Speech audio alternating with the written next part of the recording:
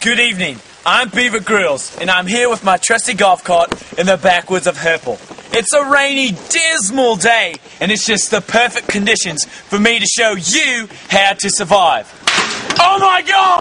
Oh man, are you okay? Call an ambulance!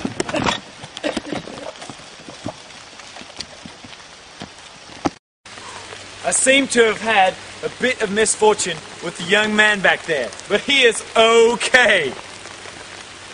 Anyway, the ancient Babylonians always said you need three things to survive: food, shelter, and clothes. And now I'm going to take care of one of those right now, and I'm going to collect some sticks to build my shelter. There, it's finished. Well, I'm not very good at building shelter, but who cares? I love freezing my balls off in the pouring, freezing rain anyway. But this is great. I got some nice openness, and I'll be able to see the beauty of this Herpal woods anyway. Now, I still got two of the three things that the Babylonians said. I got the clothes on my back and some food. I also have some other items that I've brought with me. I've got some hand sanitizer, an apple, which is the food I'll need for tonight, my Backstreet Boys CD, a tube sock, my trusty bar of soap, my knife, and, well, some salt. Too bad I can't use it. Now, I'm just going to stake it out here and see what the night brings me. Well, now that I'm all settled in, I need to get a fire going, because this rain at Herpal is so cold. It's like crawling through the snow naked. It's almost a necessity. I have to get a fire going if I want to survive the night. I've got a few things from my bag. I've got a tube sock and my soap and my Backstreet Boys CD. Now I'm going to try and rub the soap and the tube sock together to try and get some sparks. Whoa, wait! No, wait, never mind, that wasn't a spark. Come on, baby, give me some sparks. I'm gonna die. Oh, I failed to get a fire going, and then it's just freezing cold out here. But I still have my food.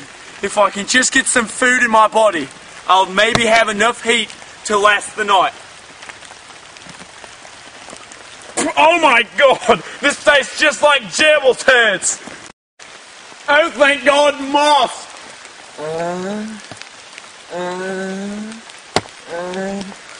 Oh, I love moss. It's so great. Okay, now that I've got some moss in my body, maybe I'll have enough body heat to last the night. What I'm going to try and do is just get some sleep. Now I'm going to stay in the fetal position to maybe maintain all my body warmth that I have. Now hopefully I won't freeze to death in the night. Oh my God, I've got the runs like a madman. But if I die tonight, Sam, you better stay away from my wife. It's 2 a.m. and it's really hard to sleep when you've got the runs. And it is colder than a witch's tit in a brass bowl with a snow cone in a cleavage doing push-ups on an iceberg. In the night, I think I seem to have eaten some spiders, and I think they're still in my teeth. There's one of the little boogers. And there's the other little badger. Well, since I got to sleep last time, I think maybe I could get to sleep again, and we'll see what the morning brings us. Man vs. Wild will return right now.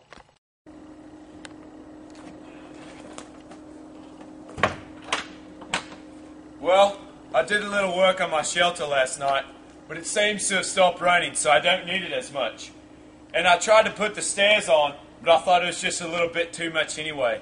I was very fortunate because there just happened to be a pile of boards and nails to help me build this shelter. But I think I'm going to head out today and look for some civilization. But in order to do that, I'm going to need some food and a fire. So right now I'm going to go try and find some supplies to build a trap to catch maybe some wild game.